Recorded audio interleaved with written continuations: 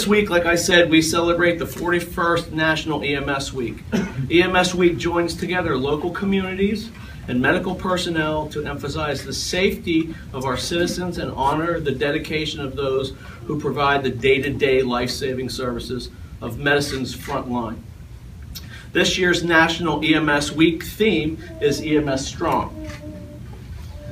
EMS Strong recognizes the important contributions and dedication of EMS providers in safeguarding health, safety, and the well-being of their communities.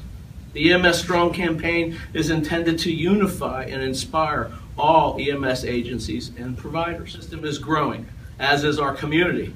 It is a simple reality that we must recognize the impact of all EMS on all EMS and healthcare partners and become more flexible and creative when treating the increasingly large number of patients. For example, in 2013, our EMS system responded to approximately 38,000 calls. Last year in 2014, we were up to 43,000 calls. And now for 2015, we are positioned to respond to over 48,000 calls.